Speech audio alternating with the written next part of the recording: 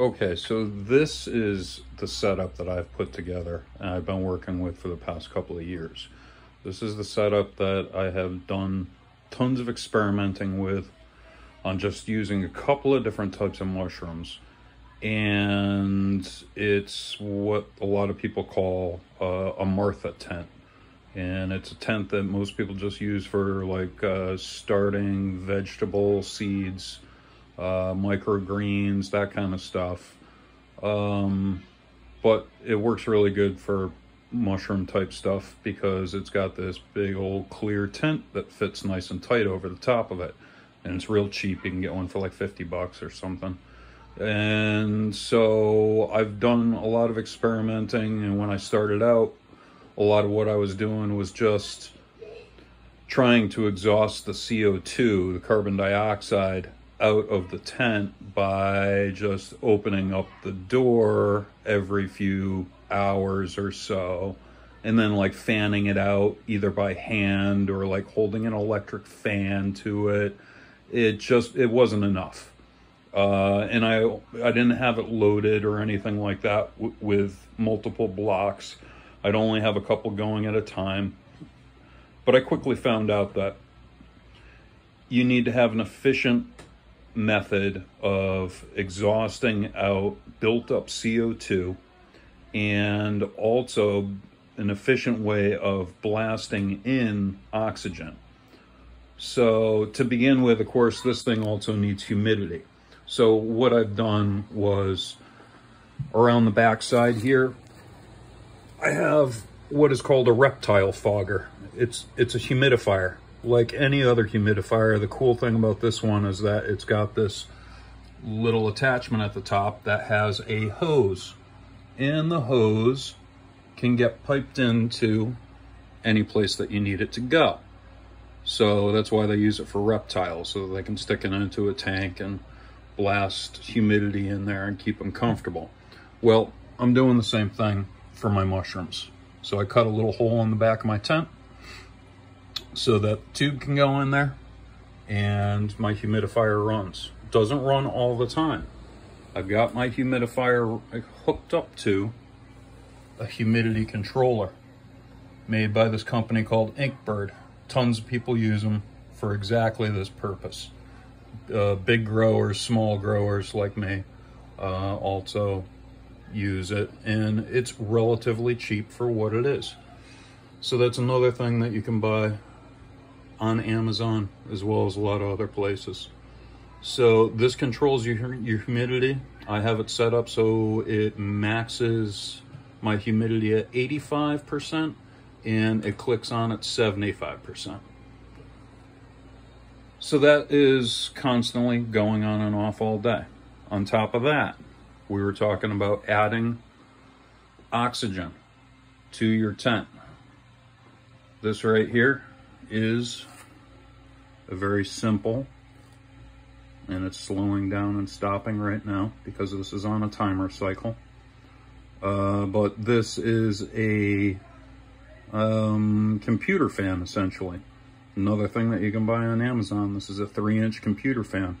I have this hooked up to a piece of plexiglass, which I have mounted with 4 screws so that it goes right through the side of the tent, through the plastic shelving supports, and it is locked on there nice and tight.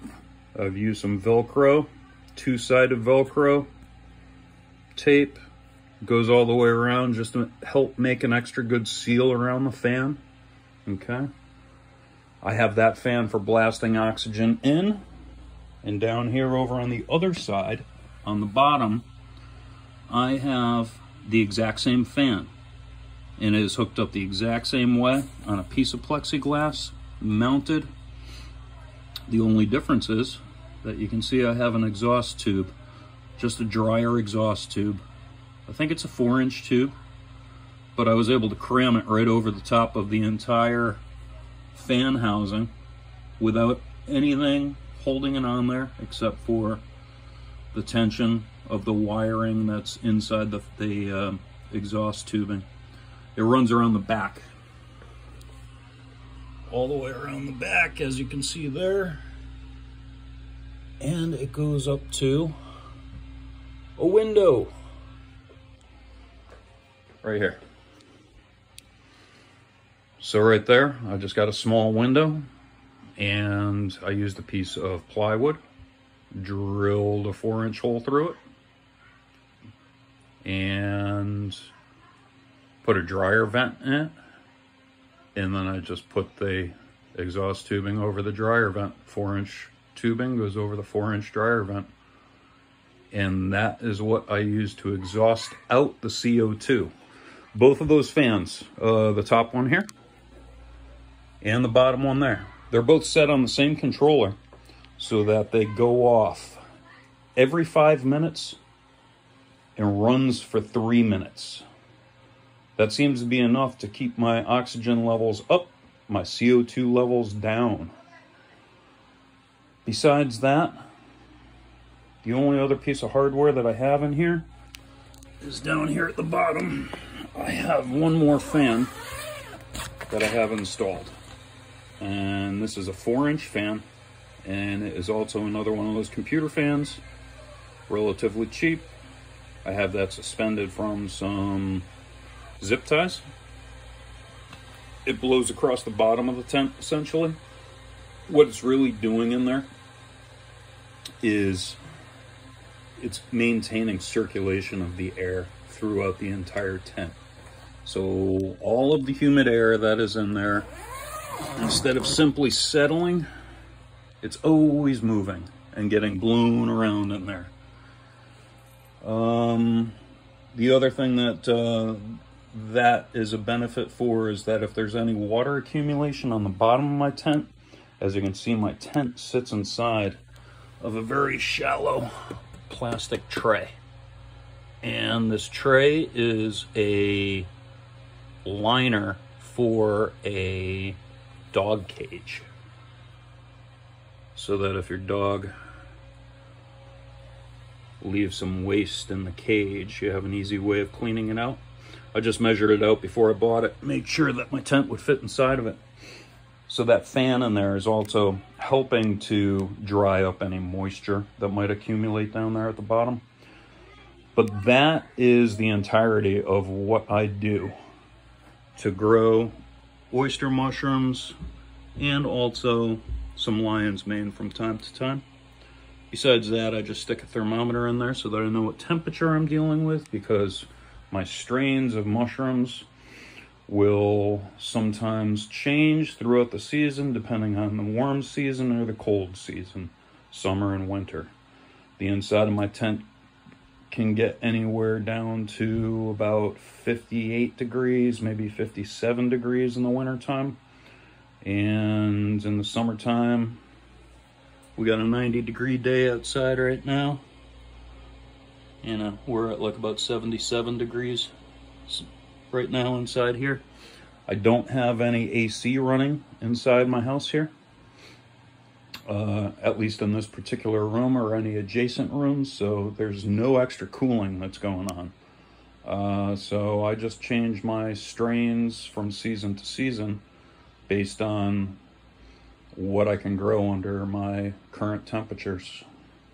So hopefully that gives you some insight. Is it pricey? It's not terribly pricey. The whole thing probably cost me a couple $100 to get all set up. When said and done, I'd say it's like the humidifier is like $50.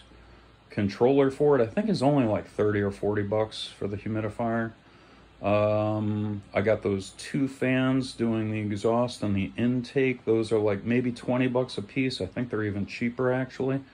I've got a timer that controls those, which is that little white box that's sitting down there with the red lights on it. I think that was probably less than $30 as well. You know, it was like $50 to $80 maybe for the grow tent. Most of this stuff can all get bought off of Amazon. I pieced it together. Didn't buy it all at once. I've replaced a couple of parts over a couple of years, so you know, maybe a few $100 altogether. you know. But once you get into all this kind of thing, you know, all your other supplies growing, this is just the growing chamber, you know. I mean, over here I've got Petri plates, I've got colonized bags of sawdust that are ready to fruit. Down here I've got colonized bags of grain that are what winds up getting added to the sawdust bags to inoculate those. You know, the Petri plates, that's a whole nother story because all of these are separate processes. So, you know, that's all money unto itself. But as far as the growing chamber, this is what I've done. This is what I've got set up over the past couple of years, and this is what has helped me to get things working for me. So I hope it helps you.